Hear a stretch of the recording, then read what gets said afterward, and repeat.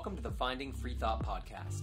This podcast is funded by you. To support our work, please consider making a purchase from our Free Thought shop. Check out my campsite at campsite.bio/goodresonance, where you can follow me on social media, make a donation, subscribe to my newsletter, check out my essential oils offerings, and grab my restorative teas ebook.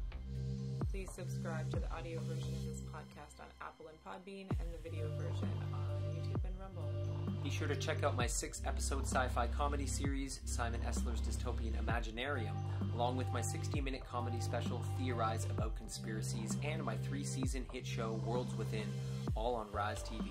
And don't forget to hit up SimonEsler.com for all of my work, to join my newsletter, for links to purchase my NFTs, make donations, and follow me on all social media. You can also join my locals community, Team Free Thought, at teamfreethought.locals.com, where I'll be offering subscribers previews of new sketch comedy material, documentary work, and private broadcasts for supporters only. As a member of Team Free Thought, $5 a month gets you all of that plus a 15% discount at the Free Thought shop.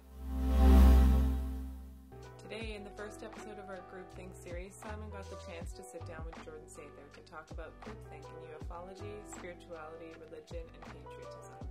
Jordan Sather has worked in the truth or conspiracy space as a thought leader and major target of the legacy media for over 5 years now. Given that he is one of the most censored individuals in the space, he tends to be a poster boy for taking flack for being over the target. Having recently gone on his conspiracy analytical podcast, I noticed that there were groupthink-type responses arising in the wake of him challenging certain narratives, and wanted to explore his thoughts on the groupthink phenomenon as it arises in conspiracy culture and UFOlogy.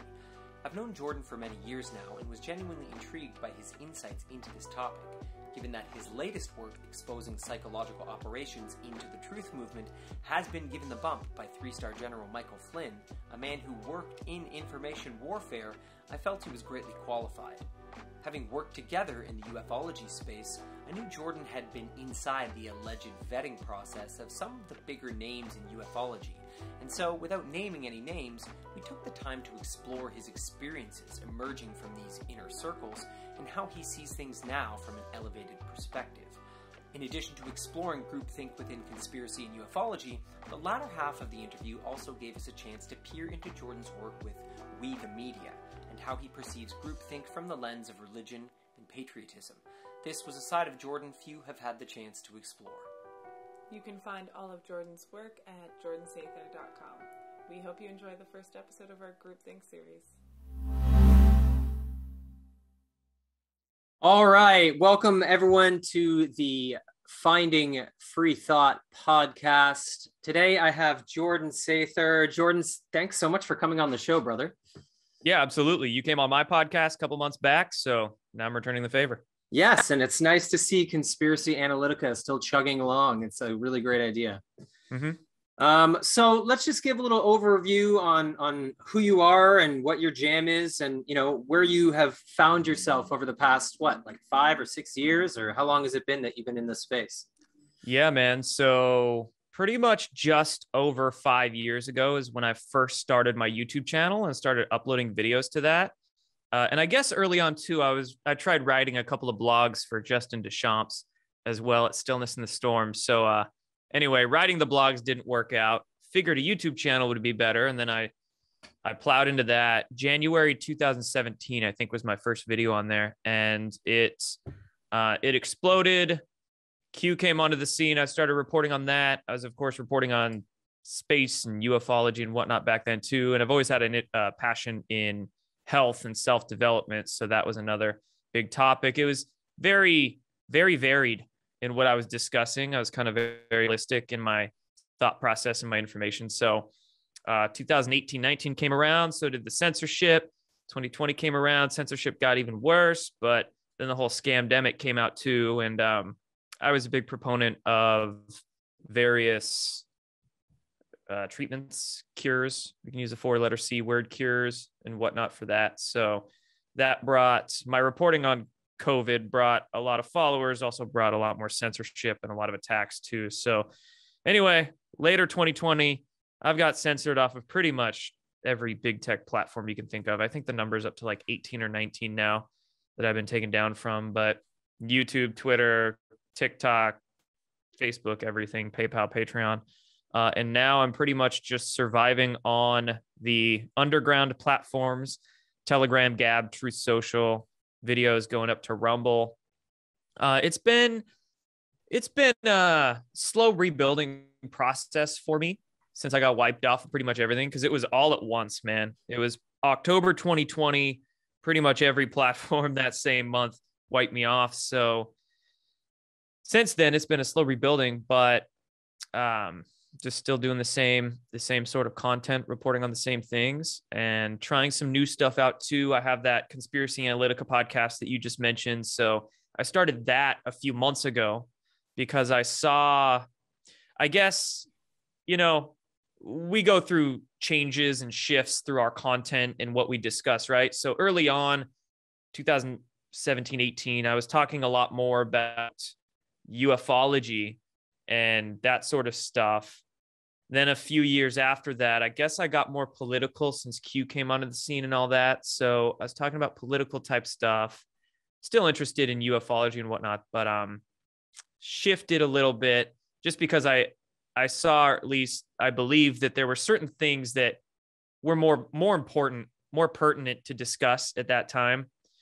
And now for the last maybe 6 months or so, I've come to be known as like the asshole in the whole disclosure or truth movement, because I notice a lot of infiltration going on, and not just infiltration, but also just grifters, just general grifters or con artists that are descending onto the truth movement, patriot movement, disclosure movement, whatever you want to call it, right? There's like one name you could give the overarching truth movement, but then it has different niches in it. And in these niches, we've got opportunists that are descending on it, whether they are just looking for money or fame, or whether they are knowing shills, whether they are actual assets tasked to infiltrate these different movements. But this whole truth movement's basically like a Wild West. It's like a Wild West. There is essentially zero accountability for what you say. And we do love our freedom of speech laws in America and in this world, right? Free speech is important, but where's the line between, okay, you're clearly lying to people and you're clearly bullshitting them, and where's the accountability for that, right? So, I mean, we have clowns jumping into this truth movement. They'll say whatever people want to hear. They'll amass 10,000, 100,000 followers, and they're just saying the craziest stuff. Like they're claiming to have inside contact with Trump's team, or they're claiming they signed NDAs, non-disclosure agreements, and they're getting briefings from the military, and they're claiming this quantum financial system is going to get activated. It's like, what's going on here, right? So to me, it disgusts me. This type of behavior absolutely disgusts me, because not only are these people being manipulative, they're using their audiences, using them for money or fame or whatnot. They're making all of our job tougher, because the mainstream media weaponizes their disinformation. So, my gosh, just this last week, the mainstream media, different outlets have put out hit pieces about med beds and Nazara and the Venom water stuff. That's a great one. So their hit pieces, the mainstream media, by weaponizing this disinformation, they then make us all look stupid. And really, from a big picture, it makes our job, all of our jobs, a lot more difficult. So I've been calling that out a lot recently. I've even created Telegram channels and podcasts like purely devoted to exposing this sort of clickbait and the people who perpetuate it. And that's gotten me, people either love me or hate me for it. I've got some people that are incredibly thankful that I'm calling out that sort of stuff. And then on the other hand, I've got some folks that are they're getting the cognitive dissonance. They're incredibly triggered. They think I'm a CIA shill or something like that. Jordan's got to be paid to be doing this stuff or whatever, but I just feel like it needs to be done. So that's where I'm at now. Yeah, absolutely. Well, no, I'm very appreciative of it as well, because as far as I could tell, no one else was really, drawing some hard lines in the sand and pointing out what was going on, like that, those corrupt forms of information. Those have been around for a long time. Like I got into the conspiracy movement, I think, probably like well over 10 10 years ago at least. And I remember Nisara and Jisara from like way back when I first got in. Like Right? that narrative is old, old, old, old. So for me, seeing it still being around, but still being in the exact same place, nothing has changed, nothing has come out, there's been no movement. And they've been baiting people with that exact narrative for so many years, for over a decade now. So to me, Right. you know, it's obvious. And exact same with me. I started getting into the conspiracy world circa 2011 or 12. So for me, it's been about 10 years too. How old are you? 38. 38. Okay. I'm 31. So it was about 10 years ago for me as well. And I got sucked into the Jazara crap back then as well. And I totally bought it. I thought that some secret law was signed and it's going to get rolled out by the military and we're all going to get magic money in our bank accounts or something like that. Like it's pretty insane that I believed it. But, you know, when you're so new to this stuff that you don't know left from right, you're trying to make sense of the world and you can get caught up with some pretty silly stuff. But I believed it for a solid year and a half, maybe. And then eventually I just realized like, wow, it's actually this fan fiction story that people are running some online scams with. And it's been that way actually since the 90s in regards to Jazara for like 20, 25 years. Internet grifters have been running scams with it. So it just over time, I realized that it was trash. And I had also been following people about 10 years ago who were claiming to get briefings from the military. They had insiders and mass arrests are going to come next week. They're imminent. They're imminent. Some people have been saying they're imminent for 10 years, right? A long time. Yeah. Okay. Well, actually, let's get into some of that actually, because you've been up close and in that world to an extent, because you really did get the chance to meet alleged insiders, people, you know, alleging to show you military qualifications. Like you were in some of that world quite deep, right? And, you know, as was I. And then at some point there was this moment of climbing up onto the roof and taking a hard look at the scene as a whole. So, you know, like considering Jordan before he had any idea there was secret space programs or anything like that, right? Like where have you made your own discoveries emerging from groupthink when it comes to ufology? You know, so like what were you caught up in ufology and what have you come out of now being wiser for having been wrong? Yeah. So, you know, I started following the UFOlogy spectrum around the same time, right? 2011, 12. When I started questioning things around then, it was down every single rabbit hole I could find as fast and as deep as I could get down it. So that was actually a pretty traumatic time for me. And that's probably why I was so easy to believe like whatever I found and, oh, here's a few different people talking about it. So maybe it really is true because I'm seeing, quote, different sources talk about it. And yeah, I was following some of the popular UFO personalities around 2012, 13, 14. At that point, I was just reading their stuff. And I was not anti what some of these people were saying, but I don't know if I was totally sold on it. And come 2016, 17, like I said, I wrote a few blogs. I was trying to get into being a content creator because I just felt like I needed to do it. I wanted to get everything I was learning, all this information out to more people. I saw YouTube, social media as an avenue I could do that. So I figured, boom, I'll start a YouTube channel. And I was creating videos. I was acquiring a following. And I had my YouTube channel for about 6 months when I was invited to go to Contact in the Desert.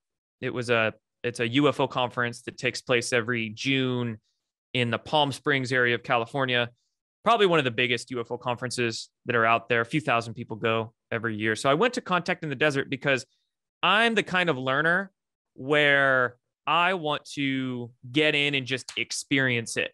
I don't like to spend too much time reading and keeping at a distance. If I want to learn about something, I'm going to get in there, get my hands dirty. And even if I make a load of mistakes, which I've done plenty of times before, I feel like experience is the best teacher. So I was like, okay, I want to go to this conference. I want to meet some of these people. I want to talk to them. Maybe I'll even work with them and we'll see if they're real or not. So I went to the conference met a lot of great people and met some of the folks that had claimed to be secret space program insiders or whistleblowers or whatever. I even met them and started working with them, a few of them. And I was still like, I don't know if I was totally sold, but I was going in and working with them and still just trying to figure things out, figure out if stuff is really real or not. I mean, some of the things I was hearing from these so-called insiders or secret space program whistleblower people, some of them sounded crazy, but I didn't want to disregard something that might be true. Kept working with them for a few years.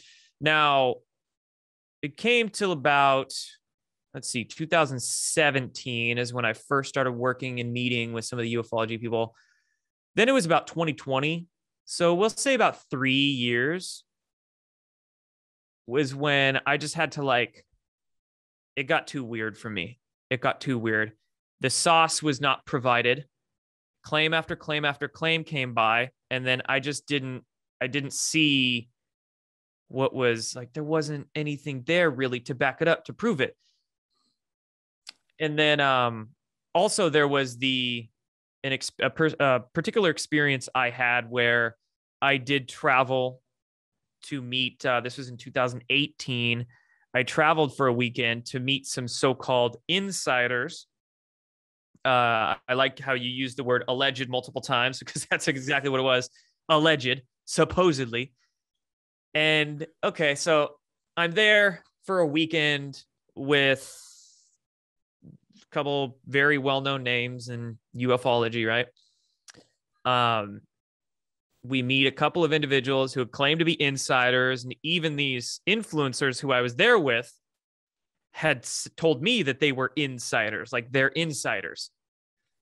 And I'm looking at these people, I wasn't feeling it. They didn't provide any good sauce or good evidence that they're actually inside the certain circles that they insinuated themselves to be inside. And it just, I wasn't sold by it, right? So anyway, I left that place I was at, and I had never spoken publicly about it. I didn't clickbait with me meeting insiders or anything like that, because I wasn't sold on it. The following year, I think I was back at Contact in the Desert. I was at one of those UFO conferences with the influencers that I was there at, that insiders. For people watching this on the audio, there was some big air quotes there when I said insiders. I was there at, I think it was Contact in the Desert again, with the well-known influencer that I was there at the meeting with. And well-known influencer, I agreed to go on to a panel he was holding, and well-known influencer introduced me when I got onto the panel and told the audience, there was 800 people in the crowd or something like that. Oh, Jordan, we went to meet insiders together. And I was like, number one, that's nothing I ever wanted to say publicly. Yeah. He didn't even ask me whether or not to talk about it or anything like that. I didn't know he was going to say that. Number two, I was like, how are you claiming these people were insiders? Based off what, right? It was mind-blowing to me. So that then really made me question every single other so-called insider that said well-known influencer had ever promoted publicly, right? And not just him, but a certain cast of characters that were in that sort of UFOlogy group. Because when it comes to the UFO community, and you know this very well, there's groups, there's a lot of little cliques around the UFO community, right? And this particular clique I was working with at the time, around 2018-19, I mean, there was a lot of insiders say, my insiders, the briefings I get sort of stuff. I think some of these characters even still to this day claim they get briefings and have insiders and all that. So anyway, this one experience, and then the fact that this person was trying to sell these folks we met as being insiders, and then on a stage to 1,000 people, it left such a bad taste in my mouth. So then after that experience, the following 6 to 9 months or so, again, this was in 2019, Then, like I said, in 2020, I kind of really pulled away from a lot of those UFO people I was working with, because not only did the insiders say stuff really weird me out, but then information, man, their actual information just started getting bad. Their discernment was getting worse and worse. And I don't know if it was me just kind of like breaking maybe I had a little false idolism in my eyes around these people, around these groups. I don't know if it was me growing up or them getting worse. Maybe it was a little bit of both, but I just like, wow, their discernment is actually trash. It's actually not that good. So yeah, man. This is really important because it qualifies you in a lot of ways, because I think it's pretty rare, to actually get into the heart of these sort of insider situations and to really get an up close look at whether or not there is a vetting process that we're being told that there is. Exactly. Right. And a lot of people, they put faith into the vetting process of certain thought leaders.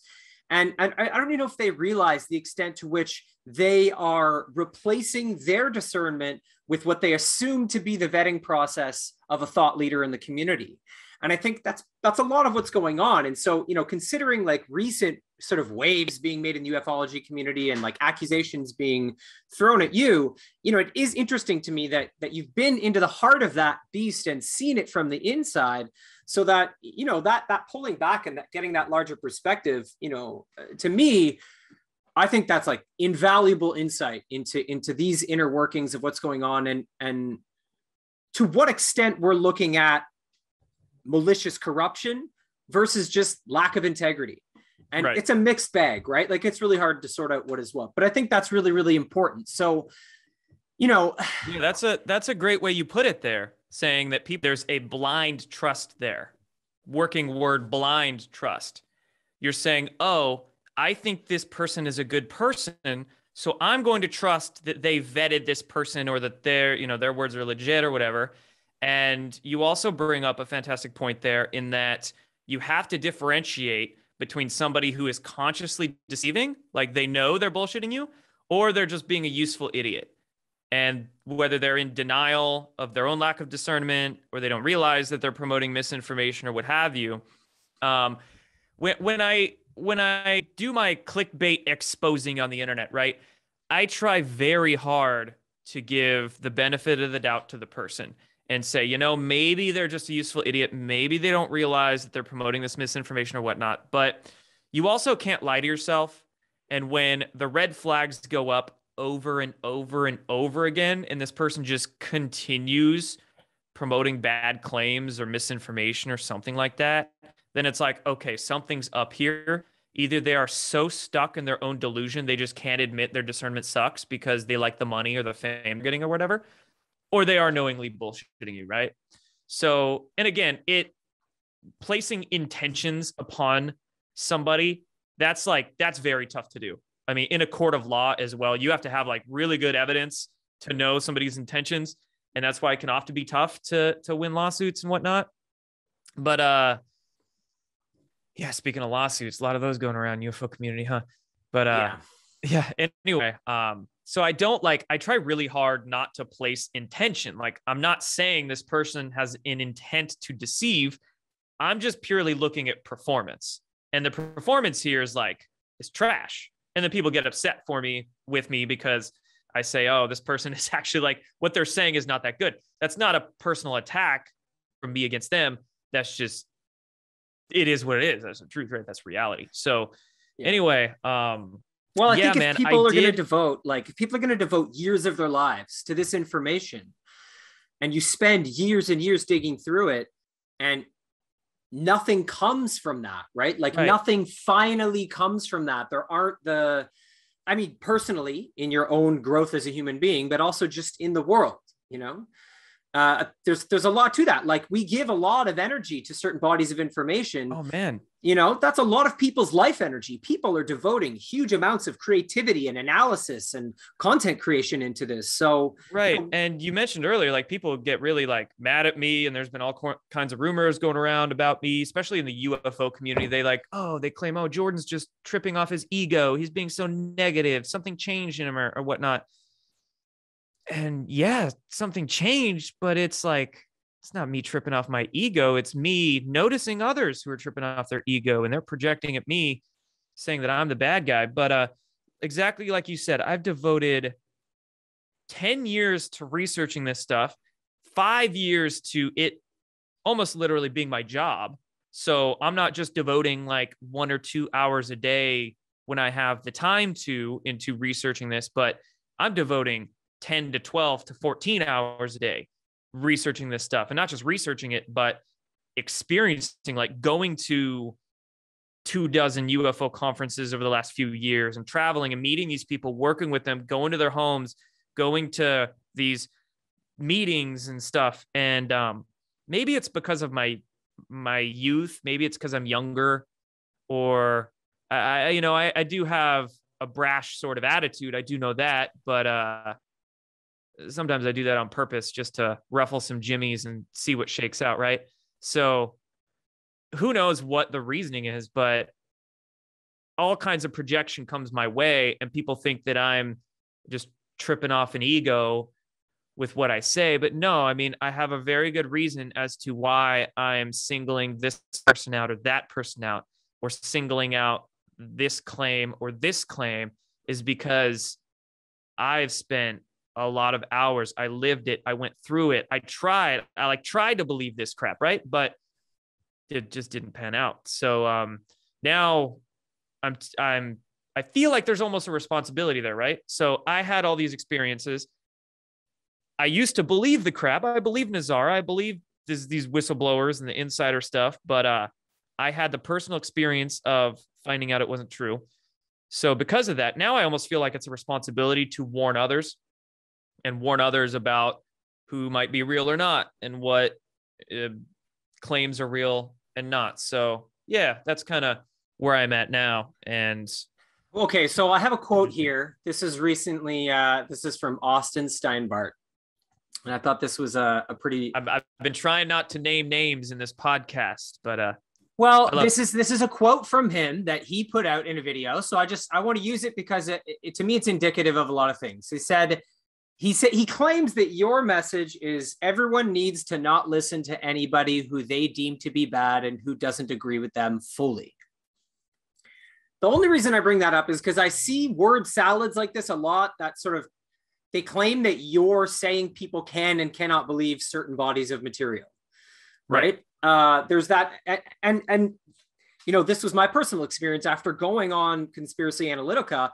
I got like waves and waves of attacks and people coming at me being like, how could you go on that podcast? He's telling everyone what to believe. He's telling everyone that they can and cannot follow this information. And I've never seen, you know, it kind of shocked me. It was, where did those attacks mainly come from? Like, what group or what community? I would say it's like sort of spiritual ufology community for sure. Absolutely. And like just comments on other unrelated videos, you know, like content I'm putting out that has nothing to do with that podcast, comments coming up. And I had never experienced anything so obviously. And to me, the only reason that quote was interesting to me is because it's a repetition of the same, I guess, accusation that you're telling people what to believe and what not to believe. And I've personally never seen you make any kind of definitive claim like that. So, right. And it's just like an easy rhetoric that people can throw out against me so they can stay in their little comfort zone and feel like they're the ones in the right and I'm wrong. Right. And I think if you go through my work, from my posts to what I say in my videos and all that, you'll be hard pressed to find me ever telling you not to follow somebody. In fact, whenever I call somebody out, I will screenshot their post. I'll put a link to their YouTube video. I'll find a clip a 30-second, minute-long clip from their video and post it with exactly what I'm talking about, and then say, this is what I find to be bullshit, right? I'm very opinionated. Maybe it's because I'm so opinionated, but that sets people off and gives them a bad taste about me or something. But I don't tell people not to follow. In fact, what I usually say is that, yeah, go follow them. Go follow them. I just urge caution. And I'll say, you're free, so let's use flat earth, right? Or Austin Steinbart claiming he's Q.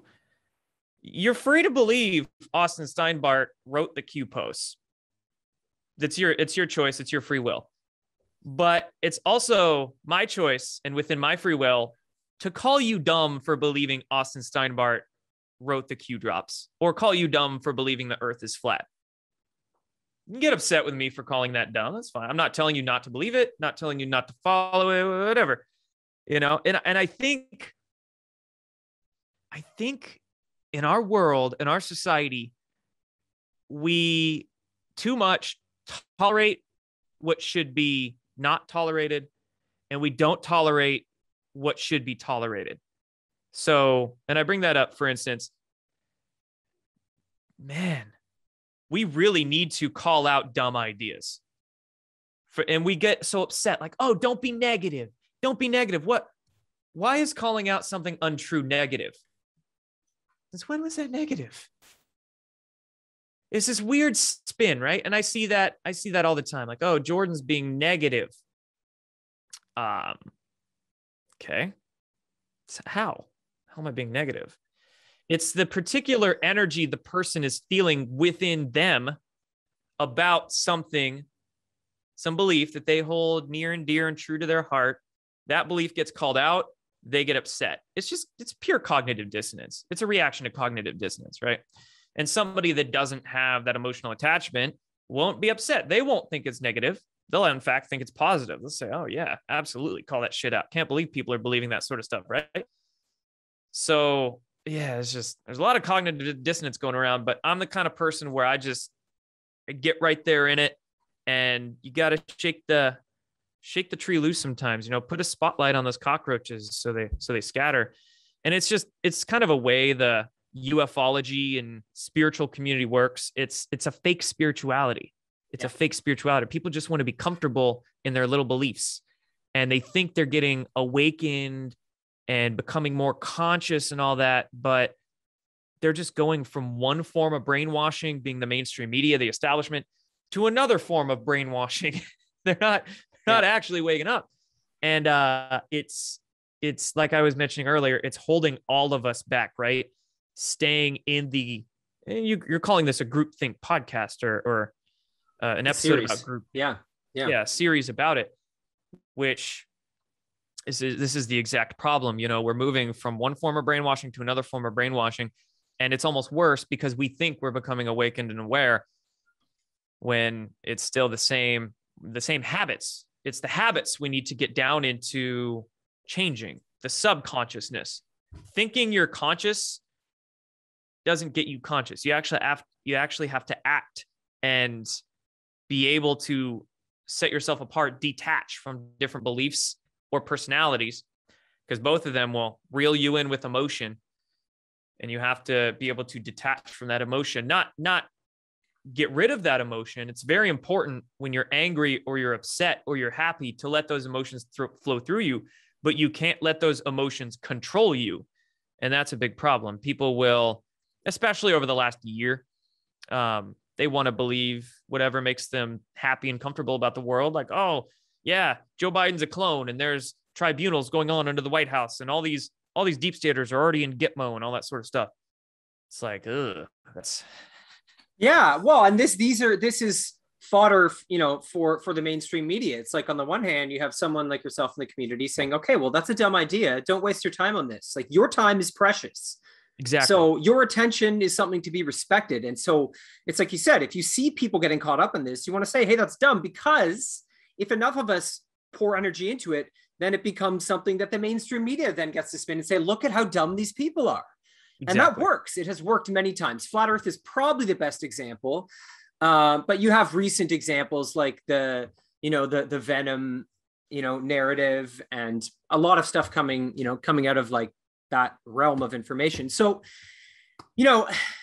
I think it is, like I was saying, having been in it for this many years and being able to get up on the roof and look at it from this larger perspective, you really see which bodies of information have paid off in a practical way, have helped us progress and mature as a community, because it is important that we mature as a community, especially a community that is going to continue to be under attack, right? There's going to be perpetual waves of psychological and information warfare launched at us, in addition to just confused, useful idiots. And it's a pretty big mess to sort out, and so correct. And we really need to do better with the vetting process and not blindly believe what somebody says, because still, I mean, you got to, I often find this a lot on like Telegram and comments, for instance. People will say, I like this person. I like so-and-so. Oh, I like them. Who gives a shit whether you like them or not, right? Who cares? When it comes to truth, you can have somebody that's incredibly likable have bad discernment, or just fumble the ball once. Maybe their discernment's great a lot, but for some reason, like this one thing, or maybe this one so-called insider ropes them in and they're getting used by them, promote them. So we have to do away again with like liking, and also the blind belief, and also like you brought up the vetting process. Again, like what I saw during that one instance I was talking about a few minutes ago, I saw like no vetting at all. And then these days, freaking secret space program, whistleblower, super soldier people are like a dime a dozen. You got YouTube videos all over the place, the people who claim to be whistleblowers coming out, and you got to ask, like, what's the vetting process? And also, one more point is that talk is cheap. Talk is so incredibly cheap. And how easy is it to just talk to a camera for an hour a day, turn that camera off, and then be a completely different person? Some people are very good at acting and being two-faced and being something totally different when the cameras are on, totally different when the cameras are off. And then also with this internet age we're in, I mean, so many people jump to conclusions about folks on the screen just through what they've heard about the person on their computer screen.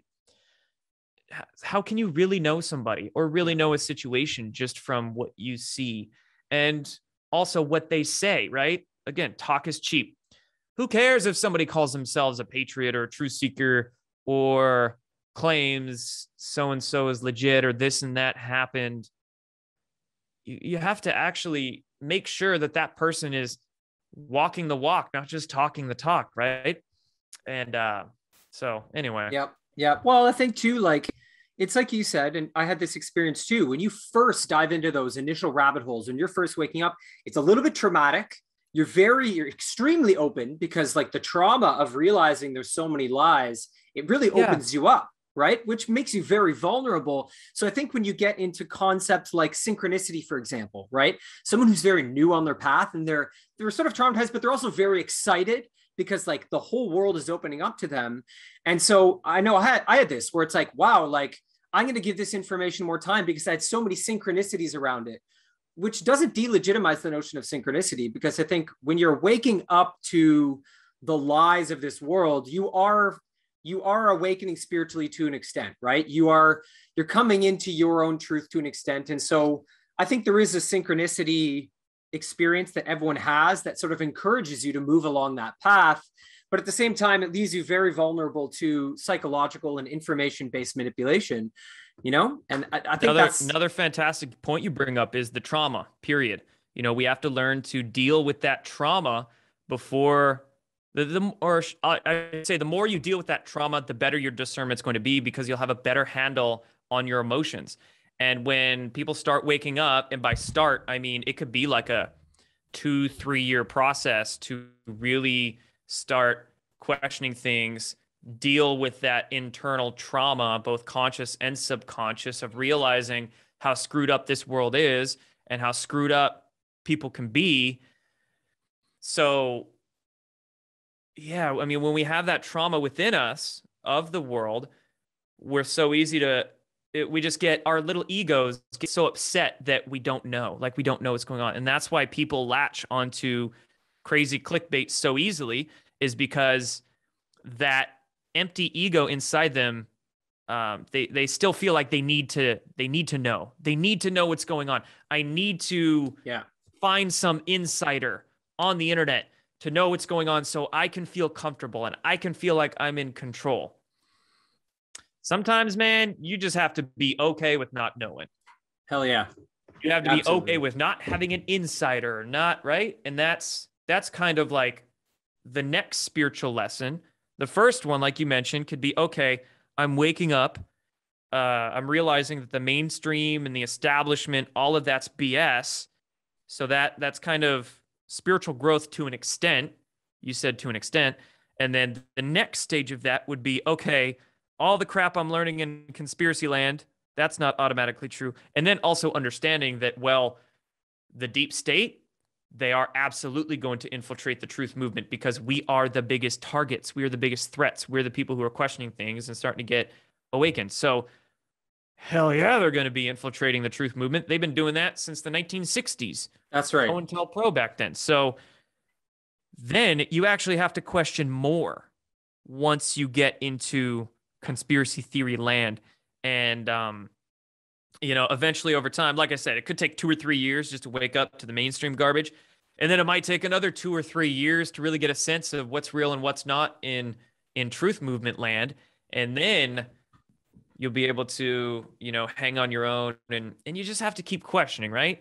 You have to keep questioning and get away from the groupthink, not just the groupthink in this mainstream realm, but groupthink, there's plenty of it in truth movement realm. And kind of while we're on this subject and having the UFO being kind of the UFOlogy community being the bridge between all these things we're discussing, that's something we were talking about this before we started recording here.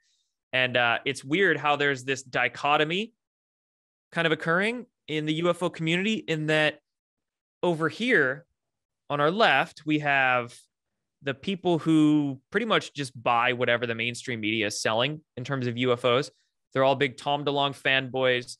They think that Lou Elizondo and Chris Mellon going on CNN and Fox News and all those interviews, 100% legit. They just buy whatever the mainstream media is putting out about UFOs. They don't question it any deeper. So there's a big problem in that line of thinking. And then to our right over here, we've got this groupthink. And this groupthink, they just buy whatever the latest super soldier secret space program alleged whistleblower is saying on a YouTube video. And, oh, this person claims to be channeling. They must automatically be. So I'm over here like looking to my right and left, figuring that everybody's full of shit. So where's that middle path where you can believe that, well, there probably are secret space programs out there. What's Lockheed really been doing for the last 50 years with those billions of dollars? But that doesn't mean that all these whistleblowers are legit or that all these channelers are channeling. And then, over here, yeah, the mainstream media, they're admitting to UFOs, but what's the catch here, right? So I don't know. I know there's a lot of thinkers out there that are kind of understanding my point here and also in that middle path with me, but I'm just trying to get more people there, get more people questioning. No, that middle path is crucial. And I think, it's really important for people to understand that, you're not just coming from the position of being right. You're coming from, like myself, having been wrong. Correct. Absolutely. And then moving forward from having been wrong. And I think, it's very painful for some people. Okay. Yeah, well, I'm wrong a lot. People get this idea in their head that, Jordan thinks he's the only truth seeker and we should only listen to him. No, not at all. I've been wrong a lot, which is why maybe it's a little easier for me to tell who else out there is wrong, because I'm not in denial about my own wrongness in the past. And I think I mentioned this at the beginning of the show. I'm a person who learns through experience. So I just dive in and I mess up. But by me messing up and seeing my mess ups, then I can figure out how to get it right. So I think a lot of folks out there are just kind of still in denial about their own mess ups, and they need to kind of admit it to themselves. And this belief I'm holding, that's kind of silly. I better leave that behind and find something better. Or when it comes to these content creators, they might be in denial. We might have some out there that are knowingly bullshitting for money or whatever. But I think, there's a lot of content creators out there who are just being useful idiots, not realizing that they're being a little irresponsible or reckless, and they need to stop being in denial about that and kind of have their own little come to Jesus moment and say, oh man, these things I'm saying or these guests I'm having on are kind of trash. I need to get my act together, because it's pretty irresponsible to put yourself in a leader position and try to gain a following if your performance is going to suck. Like, sure, they could have A+ personalities, be great people, but if their performance is an F, we can't afford that right now. In this information war we're in, we can't afford to waste time and to put out some garbage content that's going to mislead 50,000 people, So it's not a time to be making JV mistakes when we need to, especially if you're going to, again, put yourself out there as a leader. If you're going to take the torch and try to be that person that folks are going to follow, well, you better get your shit together, right? And if you don't have your shit together and you get called out for it, don't get upset. Don't project and say, oh, that person's being negative or they got an ego. Don't listen to them. No, that's constructive criticism, right? It's constructive criticism. Granted, some criticisms out there aren't constructive, but if it is a constructive criticism that's not personal and maybe there's something to the point, well, maybe you should listen. Yes. So I wanted to switch gears a little bit here and move away from the UFOlogy topic, because you're a regular contributor to We the Media. Correct. Right? And I did notice recently that there was you had put out a post. I think it was 2 Peters, maybe. Anyways, the point being that you had talked about, making some connections there and analyzing his position in the community. And some of that got a bump. I think it was from General Flynn, just to call on people to connect the dots and to look more deeply, right? And that's an important bump, because that's someone who works professionally in information warfare. And I think that's really worth noting here. And so, I've been watching your contributions in We the Media, and this is an interesting area to explore groupthink from a different lens. So just to get your take, like, what is We the Media and how do you see your position within that entity? So We the Media kind of started back in 2020 when I was on Twitter. A lot of us were still on Twitter, and a group sort of just started forming. We got into a Twitter group, myself, a guy by the name of Inevitable ET is his handle. His name is Craig. And there was some of us who were just reporters of Q. We were reporting on Q and politics. And we had pretty substantial followings. So we just figured, okay, we got to make like a think tank with a lot of these OG Anons. And we made this Twitter group. And then we all started getting censored off Twitter. So we were looking for a new home to go to. And I had been on Telegram for a couple of months, just learning the layout of it and all that. And I realized that, well, on Telegram, you can make one channel and then have like a bunch of different admins be able to post to the same account. And I was like, oh man, Craig, we should go to Telegram and make a channel there. And then I don't know who had the We the Media name. I think Craig might have came up with that, or Kate. But it was like the three of us were kind of the initial founders of it. We migrated over to We the Media.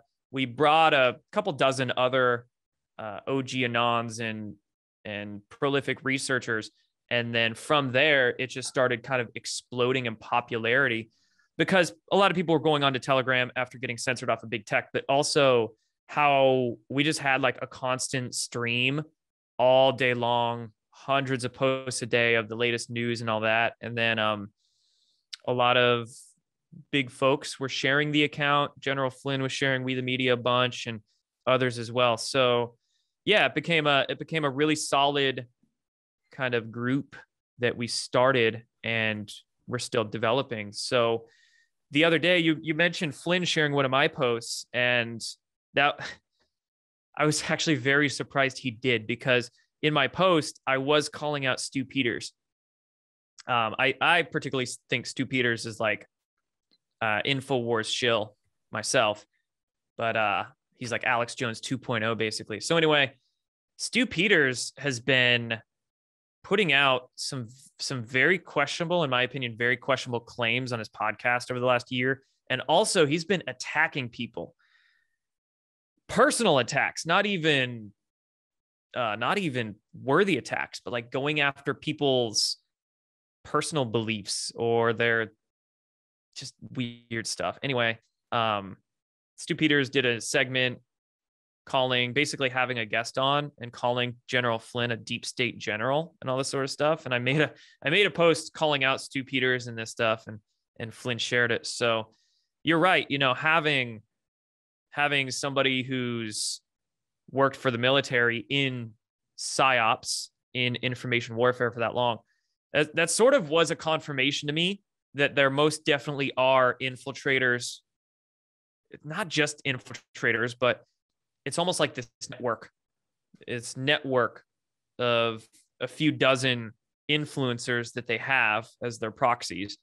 And they've really, since the middle of 2020, that's when I started seeing this network descend upon the Patriot movement. But yeah, so that's what we do with We the Media.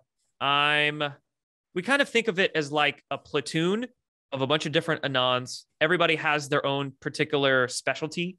So we have a couple memers in there, and their memes have actually gotten pretty popular. I think I saw Trump Jr. and Scavino post some of their memes before, but yeah, so we have like our little think tank, and our work is actually getting out there, making an impact. It's fun.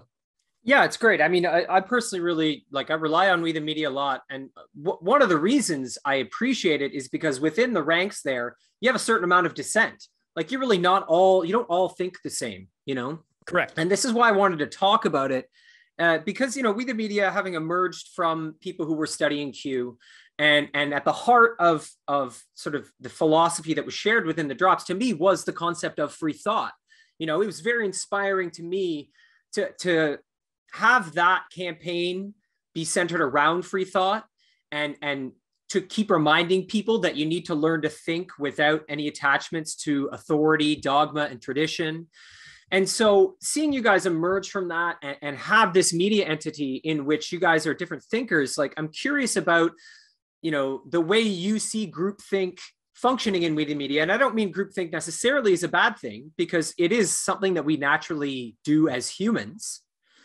So I'm interested in the way you see free thought and groupthink within We the Media, because there's sort of two ideologies that function within that group that you're not necessarily a part of, right? There's the strong, like Christian revival, you know, some in that group are strongly coming from that place. But then there's also like the strong patriotism and nationalism. So, you know, for you don't find yourself in alignment with like the strong Christian ideologies, but you're still working within that group. So what have you found, like within We the Media, how have you found the process of free thought being protected, but also people's decision to be part of a certain groupthink, to be really deep into patriotism or really deep into Christianity, but to still be able to work together? Like, how does that function? And like, what, you know, ideally have you seen emerge from that? Because I see it as a pretty good example of having both groupthink and free thought within the same space.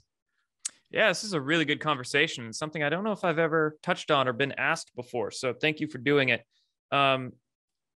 Before We the Media, I want to talk about the Q movement first.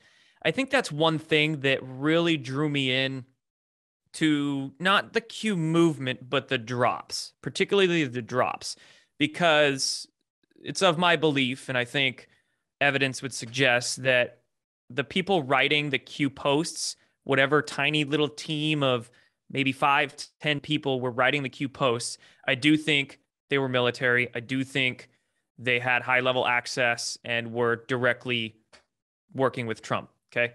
So that's one thing I really liked about the Q drops from 2017 to 2020 is that, you know, being military, sure, there's going to be a large Christian element associated with that. Most people in the military are Christians, but it wasn't militant.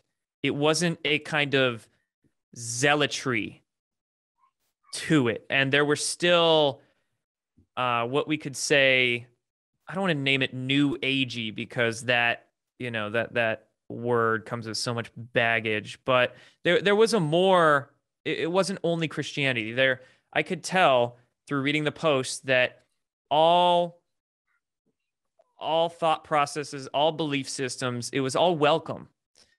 And as long as you weren't a bad person, like harming other people, then it was fine. And then early on in the Q movement, there was, because I was basically like the first person on YouTube. I was like one of the very first people to start reporting on it.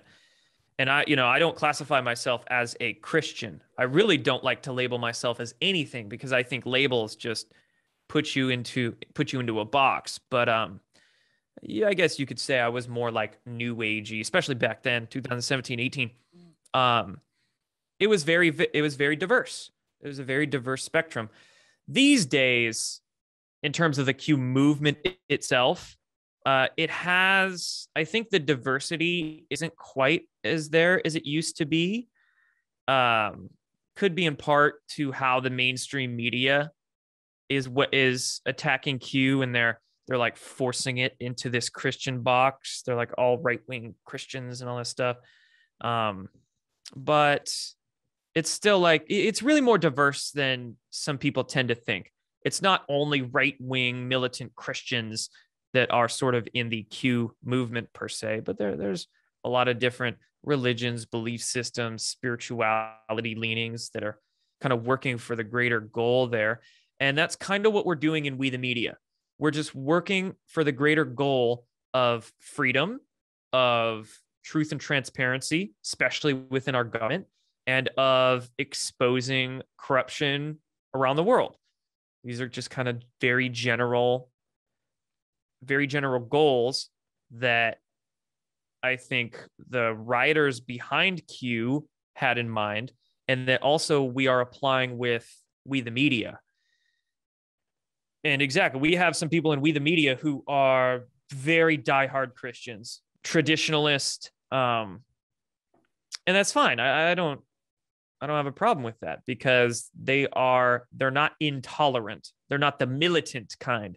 And when I say militant Christianity, I mean the kind who tell you that you're a bad person if you don't, accept Jesus as your Lord and Savior, or you're not gonna go to heaven, or they basically just try to like mentally shame you for not having the same belief that they do or whatever.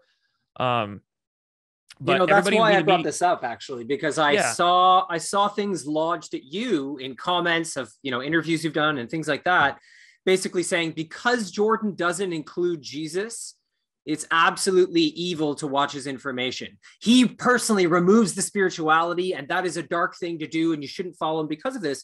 And, I thought that was very interesting because you work in a media organization hand in hand with hardcore Christians. And if really, you're supported by thought leaders who do come from that camp. And so it's interesting that for them, they couldn't see that part of it, that you clearly work with people who are, deep into Christianity, right? Right. It's just having respect for each other. And, I'm like the alien guy in We the Media, and they all, it's like a running joke between all of us. I'm the space boy, and they totally respect that. And in fact, years ago, maybe 2018, a couple of people in We the Media, they didn't believe in extraterrestrials at all. It wasn't even a thought. But because, Q made those drops, essentially confirming that life exists elsewhere in the cosmos, and then here I am, being so adamant about it, their minds have kind of changed. And I would say even my mind has changed about religion in general and Christianity from 10 years ago, we'll say. I used to be a hardcore atheist in high school. I was reading Sam Harris books and Christopher Hitchin books and all that. I was pretty hardcore atheist. But as I started growing up, researching things, becoming more aware, then my mind shifted. I did not see religion as the bane of humanity's existence anymore. But I still very much believe that evil forces have infiltrated the church to mind control people and to control the masses. I still very much believe that. I would not classify myself as Christian. If I did, I would take more of like a Gnostic Christian view, whereas most of what was written in the Bible was meant to be allegory, metaphorical. And for some reason, some Christians think that's so heresy. It's terrible. It means you're the devil if you believe that. But I just, that kind of cult-like thinking, that militant sort of thinking, I think is exactly what we're trying to get away from. And not only does it manifest in religion and Christianity and whatnot, but that kind of militant thinking also manifests in the New Age world. Just as fervently, right? They get into their little groups. You got some folks in the New Age land that they think religion is awful and terrible, and there's like nothing good that can come of it. But I totally disagree. I just see religion.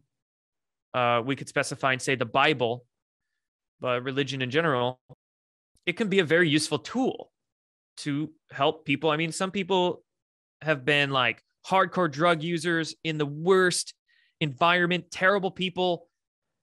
They found Jesus, they found a Bible, they become great, fantastic people, right?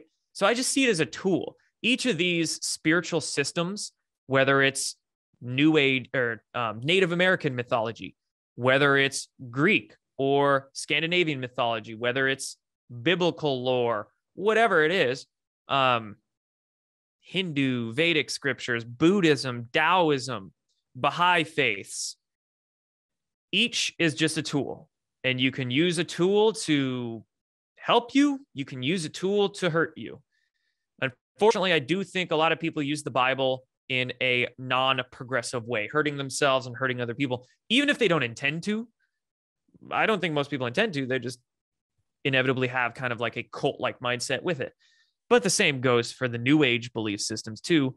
Although you can have people in the New Age spectrum who are fantastic people who are using their tools for the betterment of themselves and other people.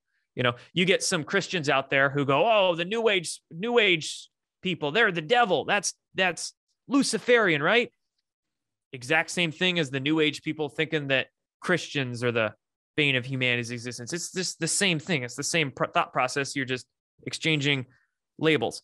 So, and we, the media, we have respect for each other. We do have some people in there that are kind of more on the New Agey side of things. We definitely have some people that are Christian, and we all just work together because we're working for that common goal of truth, transparency, ending corruption, and bettering humanity. So, well, I think this is a good example of what we were talking about earlier, that there's this middle path that the truth community and all its different little subsections and little cliques and stuff really needs to come to, and that there is this balance between free thought and groupthink. And they're not antithetical. They're not mutually exclusive. You can have groupthink to an extent in terms of community, collective focus, but at the same time, you can maintain sovereignty and free thought. And I think this is like a larger lesson that seems to be arising for humanity and strongly for the sort of truther community right now, is how do we find that personal sovereignty while not isolating ourselves from community and from the ability to collectively focus, and I really feel that this is what that middle path is made up of, is reconciling groupthink and free thought on the individual level. That seems to be the way. And, you see something similar with like patriotism, right? Like, do you personally find yourself being more patriotic than you used to be? Are you more connected to nationalism, a national identity, since having gone through this whole experience? Yeah, for sure. I used to be pretty, I guess you could say, left wing in my thought processes about 10 years ago or so. I thought that borders were ridiculous, and attaching yourself to a nation is stupid to do, and you're boxing yourself in and all that. But now my mindset, it's far different. And I still do think that a lot of the rules that we have in borders and like the imaginary lines is a little silly. But on the other hand, it is important to have pride about where you come from. Why wouldn't you, right? Why would you not have pride for your homeland and the people associated with it? I mean, if you have shame about where you live or where you're from or who you grew up with and all that, I mean, that's a problem. That's going to harm you. So, I mean, why wouldn't you? And in terms of America, at least, like this country, we're talking big picture perspective, like last 2,000-3,000 years. This country, America, is incredibly new. In the grand scheme of things, it's a hell of an experiment. Bunch of white men came over here from England. They didn't want to be controlled by the crown over there. They wanted freedom of religion. They wanted freedom of speech. They wanted to, there was a lot of great things that they tried to do with the Constitution, with creating this new colony, this new country here called America. Is it perfect? Not at all. Nothing's perfect, obviously. And there's definitely a lot of room for us to do better as a country. But comparatively, comparing America to even other Western countries.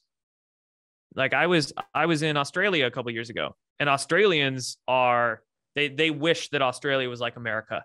They wish they had freedom of, the right to bear arms, the right to have tools to defend yourself with.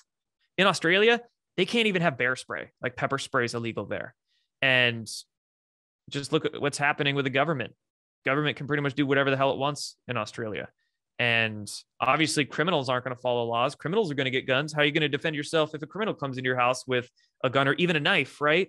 So there's definitely things we take for granted in this country that around the world, and that's just a Western country example. I mean, shoot, other countries that are far, far worse off, where there's a lot more crime. Yeah, America's great. Granted, obviously, some of these social engineer groups, the globalist groups, they've definitely infiltrated America. They've definitely screwed things up here, and there's a lot we need to do about it. But yeah, and you're there in Canada. The nationalism and the pride that those convoys were showing when they went to Ottawa, right? It was in Ottawa. Yes. Yeah. I'm sure even Canadians get capitals confused and they think Toronto's the capital sometimes, but it's Ottawa.